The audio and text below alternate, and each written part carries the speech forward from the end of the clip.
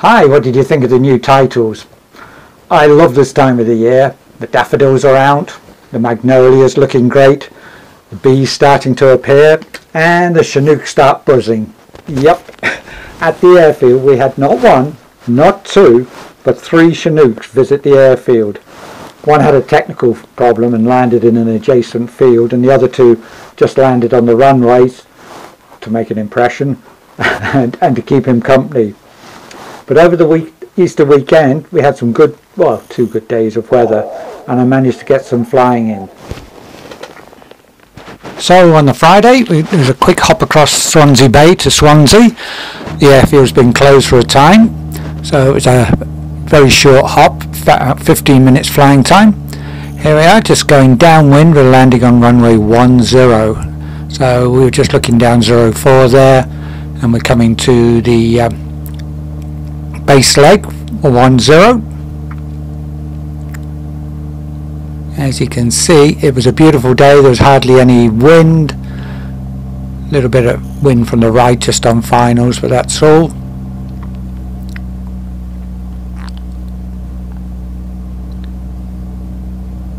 Let's keep him speed up, turning round. Top right is the runway, and here we are on finals. You can see just a little bit of crab for the wind there, and the first part of the runway slightly uphill, and save a long taxi. It was landing long.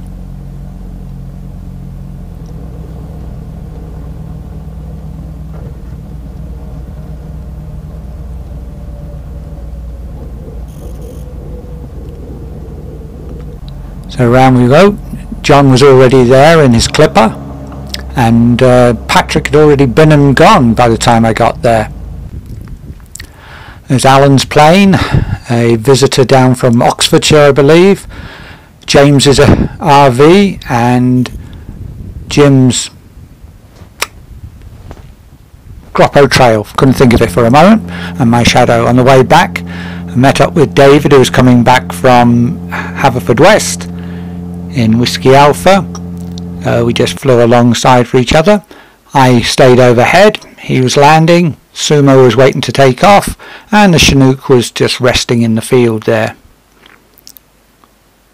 So there he goes, you can just see him landing. Keep your hand out the way, get your hand out the way. There we are. He's down, so I went off to the coast. Then on Saturday morning, I was going to go a local, and Malcolm turned up and said, "Where shall we go?" I suggested Brownshutters, which is about a 75-mile flight to the bridges and then down, just avoiding Bristol airspace. We got PPR, so we headed off. Here I am at the bridges. You can just see the glide circle showing that I could glide easily to either side. Of course, we're just leaving Wales and entering England, so international flight. So that was more or less the turning point, as they just ran down round the corner down to Brownshutters. Chris and Amanda came in Whiskey Alpha. Now here we are overhead Brownshutters. That is it down there. Because the lawnmower had broken down, that's what we're actually looking at. You can't really see the runways too well. Having been there before, I knew where they were, and they were a little bit easier to see, but as you can see, the main 15 runway was only half cut. So I came round, really nice tight circuit into the downwind. There's a few noise sensitive areas to keep away from, but that house just off the wingtip there, that farm is one of them to avoid, and then further out about a mile to the right is another place to avoid. So plummeting down nicely here, about 1,000 foot a minute down, keeping my speed up. By the time I got there, Chris and Amanda had caught me up, and Malcolm and Tony in hotel uniform were a little bit further behind. we hadn't flown in formation, we just each made our own way there, and we all got there. Took us about an hour in total. Did have a little bit of a headwind. So coming round onto finals, you can see my thumb there going on the trim button, trimming the nose up, slowing the aircraft up.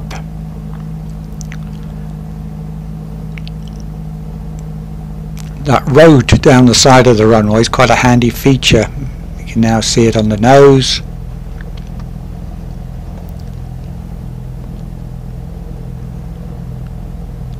And those trees, they look remarkably close, but actually you do pass safely to the side of them. I think it's scarier looking at them here. Like, whoa, don't they look close? But no, they're okay.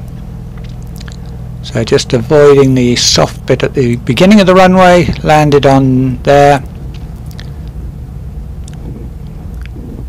So as I say, you can see here the grass, the tractor had broken down, apparently that's why only half the runway had been cut. So quickly doing a backtrack because I knew Chris and Amanda were in the circuit, I'd heard their calls. So I quickly dashed for the cross runway to get off this runway. So I just pulled in here and waited on the cross runway for them. It's funny, you can see it so much better with your own eyes, but honest, they are landing. Where are they? They're coming somewhere.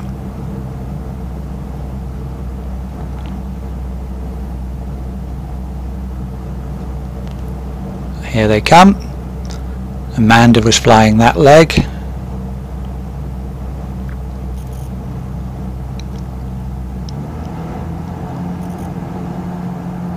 There they go.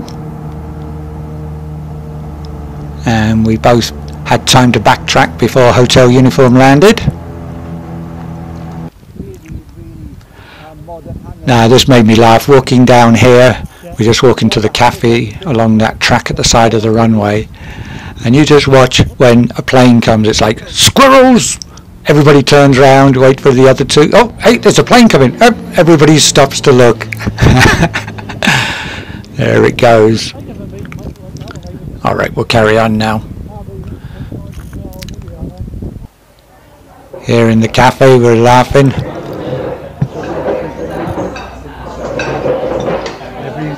Being recorded. They're saying about the camera that it was actually on, but Malcolm was on his phone, the teenager that he is.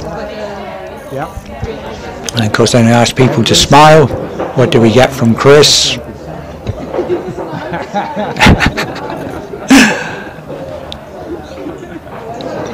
That's a shady looking. Chris and Amanda had a phone call from work and had to dash off, so we followed on later. That's why the plane had already departed by the time we got back. So very much a winter scene. The trees are very bare.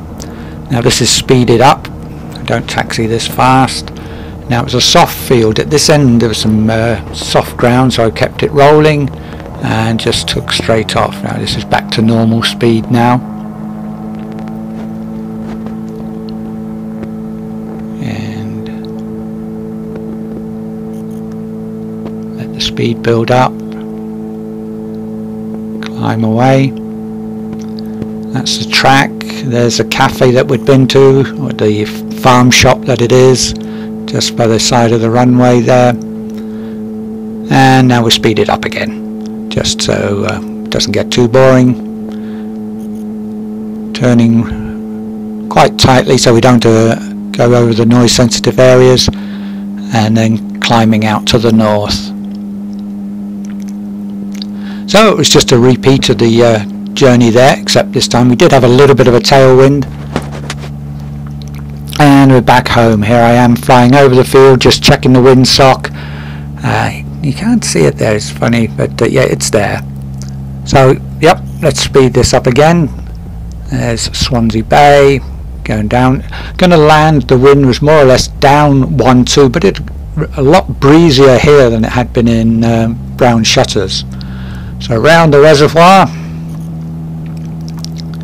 As I say, we'll speed it up.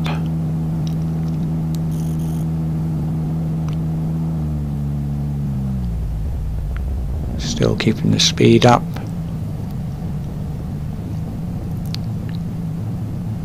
I say we have to have this dog leg round our housing estate here so we don't overfly them. Crossing the M4.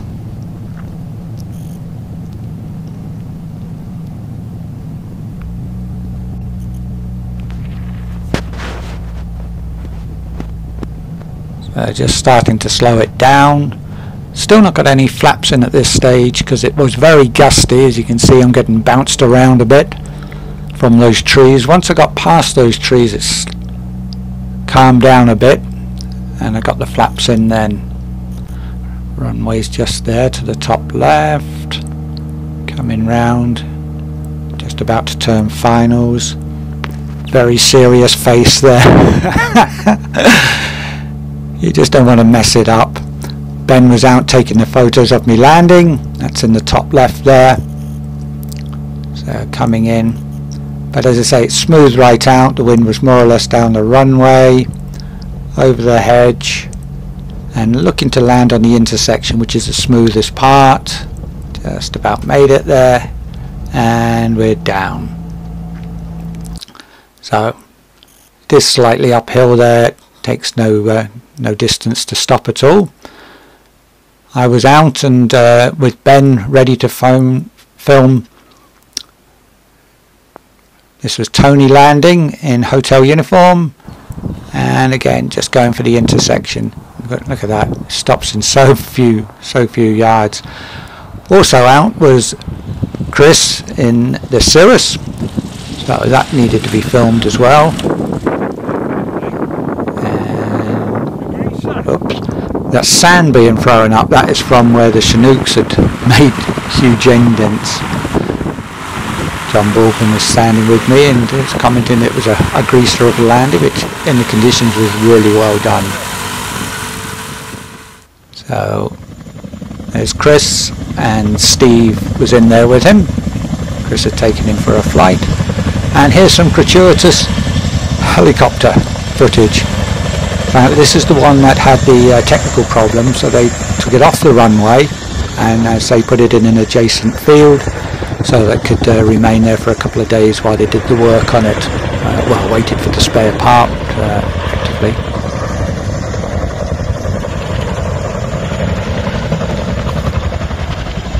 I bet that has taken more fuel than what a lot of us use going to Brownshutters and back.